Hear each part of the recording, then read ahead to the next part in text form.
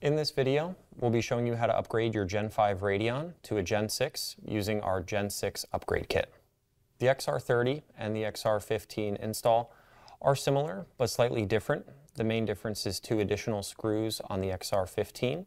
So before starting the physical portion of the upgrade process, you'll want to begin by updating the firmware to the most current version.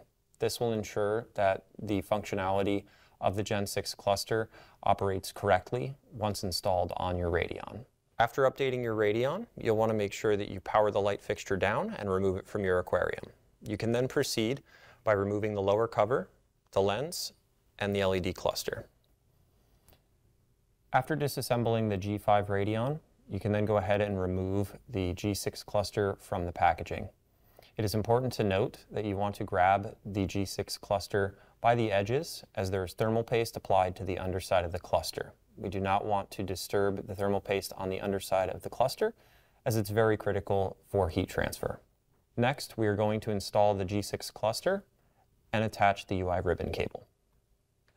After that, you're going to lay the lens over the cluster and reinstall the screws.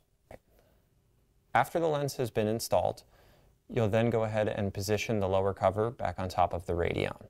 Keep in mind, you may need to tuck the power cable underneath the lower cover to ensure that the lower cover is seated properly.